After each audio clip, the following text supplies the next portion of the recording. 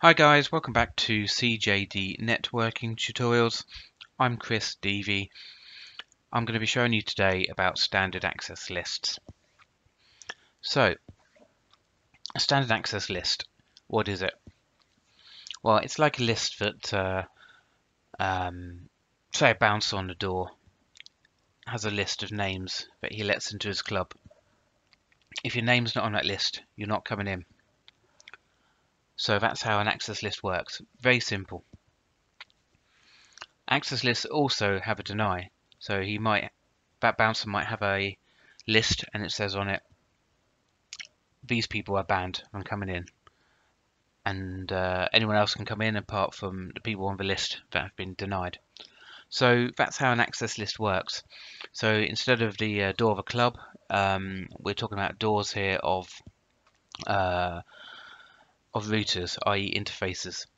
So in this example, we've got two PCs here, and we're going to block one of them from getting to this server, and we're going to allow this one to get to the server.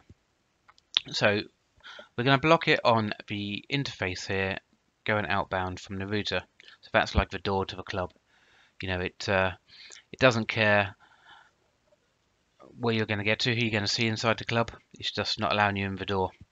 So with an extended access list, it's a bit different. You can actually specify end-to-end IPs of where you're going to and when you're coming from. So in this example, an extended IP would say, let's block from 192.168.0.10 to 192.168.1.100, but would allow you to access any other IP on this subnet where the server resides. But with a standard access list, what we're doing here is not going to allow you to specify that end server IP. It's just going to allow you to in or not in via the interface here to that subnet. So what we're going to do is hop onto this router and configure that access list. So first of all, we'll do a show IP access lists, and it's not coming back with anything, so we know there's no list configured on that router at the moment. So let's go and create one. So let's go into configure terminal mode. We're going to do an IP access list. It's a standard list, and we're going to call it servers.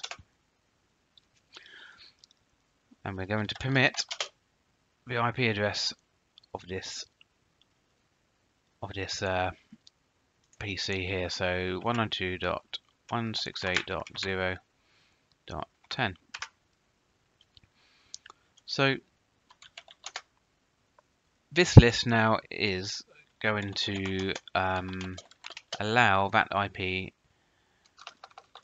and if it's not this IP, it will deny.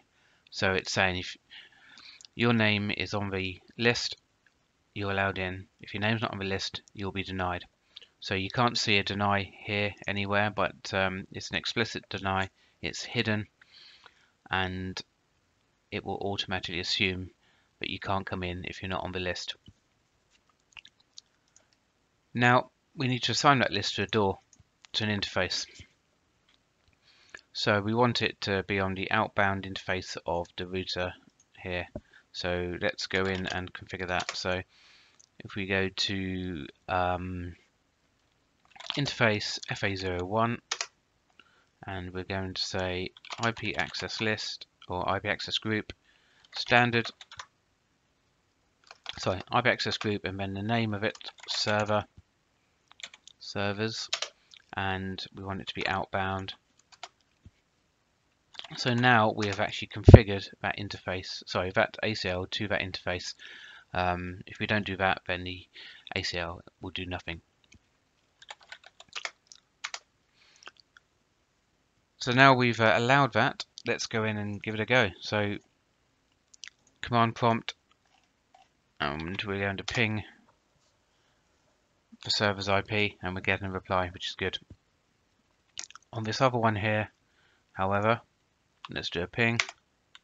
We're getting a destination host unreachable. So we can see that this IP of this host is not matching on the list, so it just blocks it. So let's go back to the router. Let's do another show access list, and you can see there's 4 matches here. So that's the 4 pings sent by the first PC to the server, and it's matched that ACL. So what we're going to do now is we're going to do the opposite. We're going to do a deny. So we've seen how an allow IP works, but now let's block an IP. So we'll go into the access list again. So IP access list standard servers, and we are going to do a deny. Actually, we'll do a no permit host 192.168.0.10, and then we're going to do a deny host 192.168.0.10. Now, what happens on this list is that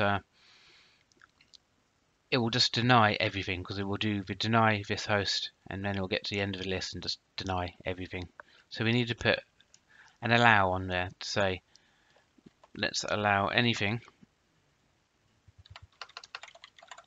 that is not denied. So permit any. So let me do a do show access list. The do command means that you don't have to exit the config prompt every time you want to run a command. So let's do a do show access list, and we can see on here that this time we're going to deny that host, and we're going to permit anything else apart from that. So this time this PC should now be unreachable to the server, and this one here will be allowed. So it's the other way around this time. So now if I do a do show access list again, there's 4 matches there for the deny of that PC. So finally, I just want to talk about denying actual subnet addresses or multiple addresses, as opposed to just an individual host. So this is a bit insecure, really, permitting anything. So we just want to narrow it down to the subnet that it resides in. So let's go back into the access list by going into IP access list standard servers, and then we're going to do a no permit any, and then we are going to do a permit 192.168.0.0. So that's the network address, and what we need to do is now put a wildcard mask in, and this wildcard mask will allow the hosts in the network. So it works back to front to a subnet, really, to a subnet mask. So instead of a 255.255.255.0, we are going to do 0.0.0.255. We'll talk about wildcard masks in another video, but for now, what this will do is will allow all the hosts that reside in the last octet of that subnet. So anything really from .1 to 254, allowing 255 to be the broadcast address and .0 is the network address. So we're allowing 254 hosts from that subnet permitted across that ACL. So now let's just go back out of there to the privileged mode with the hash and do a show IP interface. Sorry, show IP access lists. And we can see on there now that it's going to deny that host still, but it's going to permit anything on that subnet. But anything on a different subnet, it's not going to have anything of it. So that is it really. So let's just do a little ping here. We can see that can be pinged. This cannot ping the server. And remember that the access list just needs to be assigned to an interface to make it work. So if we did a show run quickly,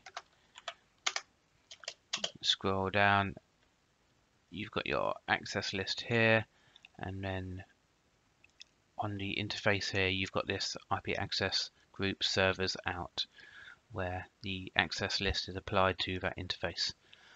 So that's it really with standard access lists. Hope it was clear and you enjoyed the video, and look forward to speaking to you next time. Cheers.